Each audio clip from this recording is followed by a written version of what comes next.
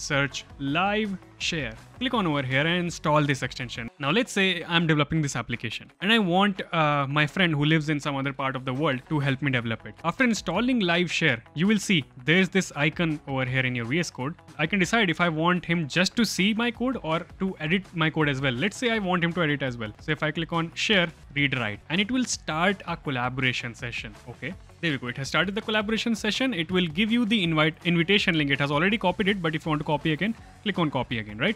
Now, if I go on to our browser and open this link right over here, it will open the VS Code instance inside of our browser. I will say Algo Agarwal, press enter, and you can see joining collaboration session. Now I would have gotten this thing over here, like if you want to accept the user. So I'll say accept read write. And now you'll see that user will join our workspace. If I go back to the browser, there we go. User can see our code successfully and they can see where I am in the code currently and I can see where they are in the code currently. That is over here. Let's say if we try to change something, let's say hello.